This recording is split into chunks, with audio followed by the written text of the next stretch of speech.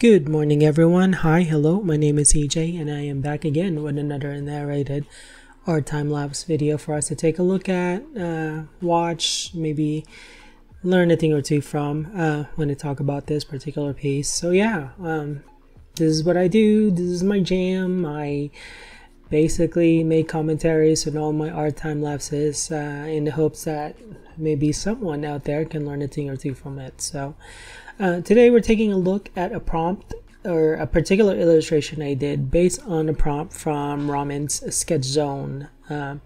So real quick, Raman's Sketch Zone. I've been calling it Raman's Sketch Zone because there's actually other groups out there called Sketch Zone as well. Raman's Sketch Zone is a particular Discord group that I'm part of in Discord, obviously. Yeah, we're an art group. Basically, we help each other out with all our pieces and whatnot, help each other try to get better and whatnot. So yeah, we give each other critiques, and every now and then we obviously do prompts as well. We do our little mini competitions and whatnot. So this particular one, the prompt for this particular illustration was called Sworn Enemies, and it's I do believe it was a weekly sketch topic because we do monthlies and we do weeklies, and if I'm not wrong, this is a weekly sketch topic. So yeah, the topic for that particular week in February of last year was Sworn Enemies. So yeah, that's where the idea came from, obviously. That's where the prompt was, or that was the prompt, Sworn Enemies, and that was basically the inspiration. How mapcrunch came into picture, I don't remember. Real quick, we're basically taking a look at a photo that I got from mapcrunch. And obviously I'm using it as the basis for my illustration. So yeah, but before I proceed further into that, I guess I could talk real quick about what mapcrunch is. Mapcrunch is basically a really great website tool for artists to use to do plein air studies. There's actually groups out there that does plein air studies based on mapcrunch. Obviously it's not like real plein air because you're not outside. They call it virtual plein air groups. But yeah, there's a lot of people that do studies based on mapcrunch and whatnot. So yeah, it's a great resource, a great tool. If you're an artist, do check it out. All the photos are basically from Google Maps. The cool thing about mapcrunch is basically it's kind of like a randomizer, basically. In Google Maps, you kind of need to like put in your information, where you need to go and whatnot, to like find things. mapcrunch kind of does have this whole thing where you like put in a few parameters of what you're looking for, and it will just pull up images based on the parameters you set. So it's really cool. So if you're basically looking for an inspiration for like a scene setting, then yeah, you could go up to mapcrunch and just plug in a few parameters, and it will pull up images based on those parameters. It's really cool like that. So yeah, but it's basically based off the Google Map technology and whatnot. So as for mapcrunch, and how mapcrunch came into the picture when I'm doing this particular speed paint / prompt for Sketch Zone, I don't remember what inspired me to go to mapcrunch. I could have just done a few sketches just based off of the prompt, but for some odd reason I ended up in mapcrunch. And if I'm not wrong, this was a while back. Obviously this was a year ago, so I'm obviously trying to have to remember my train of thought. If I'm not wrong, my train of thought was that I was looking for a particular place where a fight could happen, right? And if I'm not wrong, all the places that I've looked up so far were exterior scenes, up until I somehow ended up in that interior scene that we just took a look at. It was a screenshot of an interior scene. If I'm not wrong, it was a library of some sort. It could have been in Spain, but I'm not sure. I don't remember where that particular location was. I could rewind it because I think, if I'm not wrong, in the photo itself, it would actually say the location of what the photo is. or where the photo was taken from, but I don't want to have to rewind to take a look at it. So anyways, for some odd reason, I was looking for all these exterior scenes where I could set like a fight scene to occur, right? And I ended up in this library of some sort, and I didn't know what it was with the stairs, but I thought the stairs was kind of cool. Like it was just a cool thing to have in the illustration. And I immediately pictured someone on top of the stairs ready to face off with someone at the bottom, which is obviously what I'm sketching in my scene right now, and which is obviously what my illustration is. There's this girl in the foreground who's about ready to fight this guy in shadow that's on top, right? So I saw that when I saw the stairs, and I was like, okay, well, I'm going to base off my illustration off of this particular photo, right? So I went ahead and took a screenshot of it and whatnot. And when I first put it in Krita, I don't know if there was like a time delay from the time I put it in Krita and started drawing versus like the time that I found it, or I found the photo. Like I don't know if the timeline was like I found a photo and then I started drawing, or if there was a space in between. I'm not quite sure, but it's kind of unique what happened when I started sketching, because originally when I saw the photo and I saw the interior scene, I really wanted to set the scene inside. You know, I wanted it to be an interior scene. I wanted this whole grand palace looking type scene, basically, was what I kind of had in my mind. But when I started sketching it in Krita, which obviously I just got done sketching it in Krita, I somehow saw an opportunity to do this whole fire scene and have the bad guy, which is on top of the stairs, right? He's the guy in the background. I kind of saw the image of him being in shadow because he was backlit by a fire that was happening in the background. And when I kind of saw it in my head, I was like, huh, maybe I should set this whole scene back in an exterior setting, you know, and have like some form of building on fire, which is basically what I drew, right? There's this mansion on fire. So obviously there's this whole thing that just happened before this fight. Maybe the girl burned the building down. It's like the guy's base or something. I'm not sure what the story is. I love narratives in my illustration. I always go off on narratives. And it's always kind of fun to juxtapose like what exactly this scenario is, right? But the funny thing is, like, when I'm actually doing it, I don't really have that much of a story. Like, I kind of have a story in my head, but in the same time, I try to keep it simple and just try to like look at the illustration. And I thought that what I have was a very, very cool illustration to have. You know, you could tell there's about to be a face-off of some sort. There's a girl in the front. She's drawing her sword out. Her sword is like glowing, right? So it's like super enigmatic, magical sword of some sort. It's just ready to face off with the guy who's in shadow, who's on top, who basically kind of looks like a bad guy. And in all honesty, it could have been reversed, you know, like the guy on top of the stairs could be the good guy and the girl in the foreground could be the bad guy, right? I mean, it's not really set in stone like that, but just the way that I drew it kind of just basically delineates that for the most part, right? So, but anyways, whatever the story is, whatever narrative you could come up with just by looking at the photo, hey, go at it. Because when I was drawing this, I didn't really have a set narrative in my head, which kind of is a great thing to talk about in particular, especially for me, right? For me, when I do my illustrations, I obviously love narratives and illustrations. I love illustrations that tells a story, you know. Slice of life illustrations are also great as well, but illustrations that kind of denote some form of story is always so interesting to me, right? And so I always try to portray that in a lot of my art and whatnot, such as the cases in this one, right? There's like a story going on, but whenever I'm actually doing the artwork, I don't really have a set story, like a kind of have a set story, but it's not really fully fleshed out. Like, I really don't know what they're fighting about, you know, and I don't know why the mansion is burning in the background.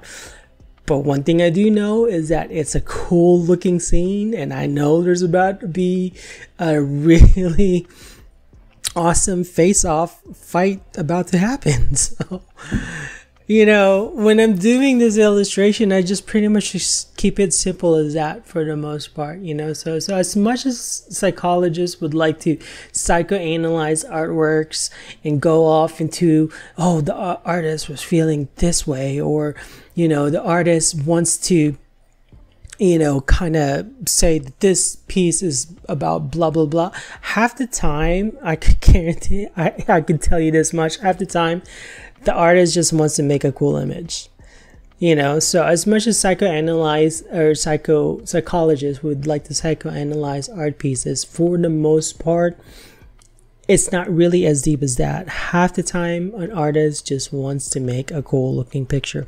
And in my case, in this particular one, I just wanted to make a cool looking picture that depicts the prompt, which is sworn enemies. And so, yeah. So anyways, thanks for listening for that little tidbit, because I think this is really important, because I've had psychologist friends go off and trying to analyze me based on the artwork I'm creating, and half the time in my head when they're doing that, I'm kind of just like laughing in my head and just sitting there thinking, you know, I just really just wanted to come up with a cool photo.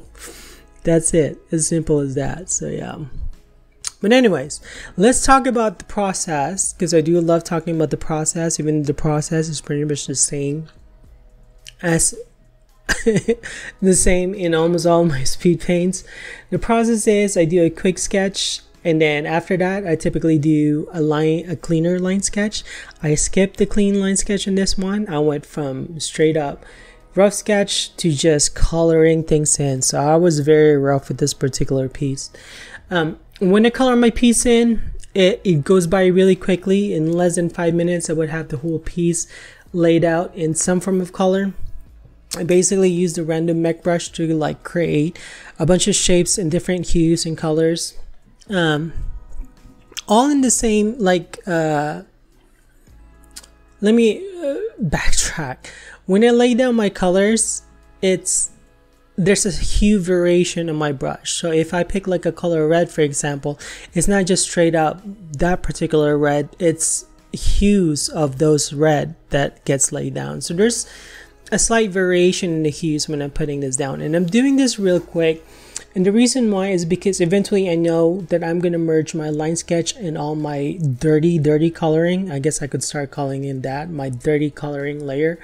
I know that I'm going to smudge all of those into recognizable shapes, which is what we're taking a look at right now, right? I colored everything really loose, really crazy, and then merged them all in one layer, and then basically smudged them all into like shapes that I could tell. Like, take for example the girl in the foreground, like we could tell that she's still there even though she's kind of like blurry, basically.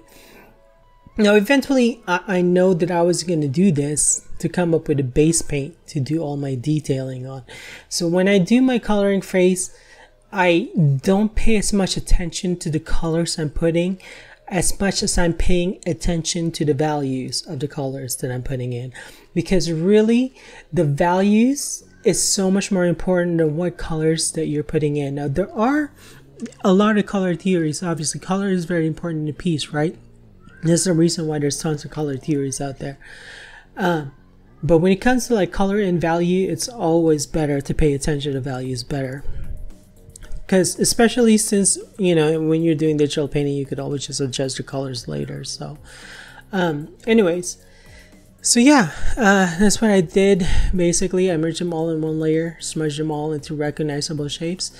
And then after I'm done smudging everything in recognizable shapes, I started doing my detailing, which my detailing is basically a 3-step process. It's basically I delineate my edges, which means I make my edges sharper.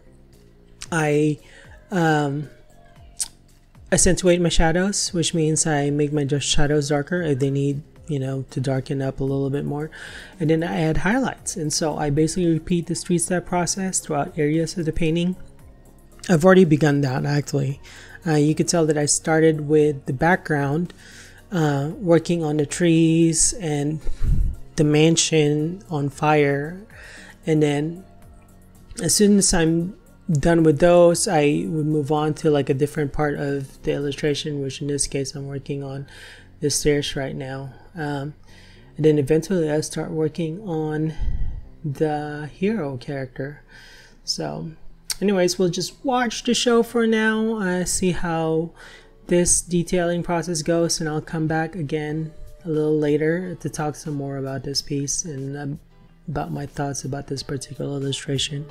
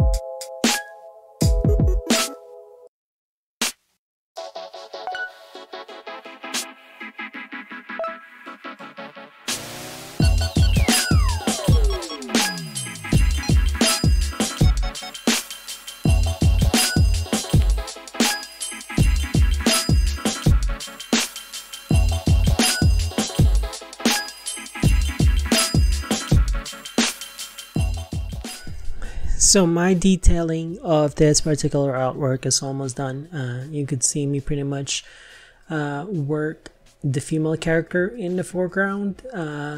I obviously did another line sketch just to kind of help me figure out where things are, and then after that I painted over those lines to basically come up with my character. So yeah, and then I'm slowly detailing her by adding some more details and whatnot. So yeah, such a fun thing to see, the speed paint. My style of speed paint is so different now too versus with this one. With this one it was really loose. It was so much looser back in the day. So yeah, let's talk about my own personal critique about this piece, since I love doing this towards the end of the video. So my particular critique of this piece is that composition wise is very interesting. It's very strong. I really love it. I really love the idea of the bad guy being in shadow because he's backlit by the fire that's going on in the background. That's obviously very dramatic. I really absolutely love that. I love the girl's pose, just because she looks very angry. I guess this is my only way of putting it. She really looks like she's about to get down to business for sure. I mean, she looks like she's ready to, yeah, to get out and whatnot. So she's ready to fight, yo. So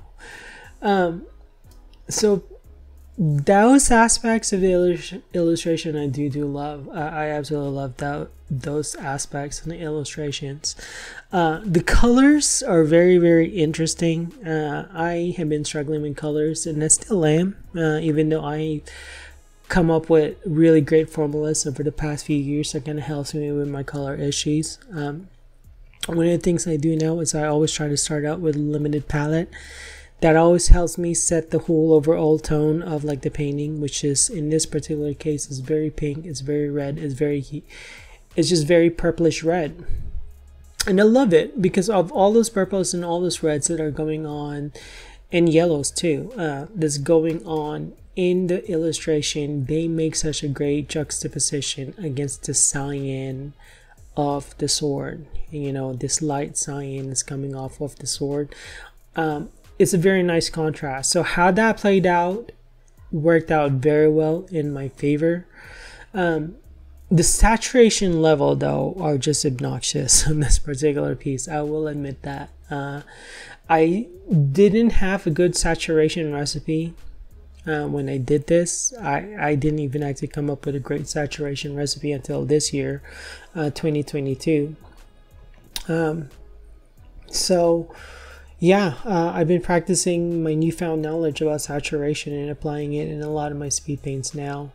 But before, when I created this piece, I didn't really have like a great idea of when to saturate colors and when to desaturate them. I've always just kind of just gone off on, well, I always love saturation. My pieces are almost always going to be saturated in some form or manner. I don't really do pastel colors very well. And I don't do them, period. Actually, I hardly have any pieces out there that are very pastel-like in nature. I do have some. They do exist, but they're very far and few between. And I'm not sure if I posted those on my social media. The majority of the artwork I posted are definitely saturated. It's just my thing. I love saturation in my pieces. But there is such a thing as super saturated, which is the case in this particular one. So if I was to critique this particular piece, I kind of think that it got a little too saturated. And part of the reason why was because the limited palette that I used for this particular one, which came from Color Palette Cinema, the palette that I used was very saturated to begin with. So since I was starting with super saturated color set, I ended up with a piece that's a little bit more saturated than I would have preferred. And I really love that detail on that sword, that little circle thing at the bottom of it. I don't know how I came up with that. I don't know if I was looking at a reference. I have a feeling that I was looking at a reference. I could be wrong because I cannot picture it in my head what reference it was, if I was using a reference. But I absolutely love that detail. I just absolutely love it. I thought it came out really cool. So yeah, and I'm doing this whole color dodge thing to kind of add a little pop to the illustration, which there it is. But yeah, going back to the saturation, I think it's just a little too saturated for my liking. The trees especially, I think is a little too saturated. Like if I desaturate the trees, I think that would put everything in balance, because then everything else is slightly desaturated while the fire is super saturated. So I think that might have created a great balance compared to the way it is now, but it is what it is. So anyways, here's the end of the illustration. Thank you guys for watching it with me. I hope you guys learned a thing or two from it. Like and subscribe. Good night.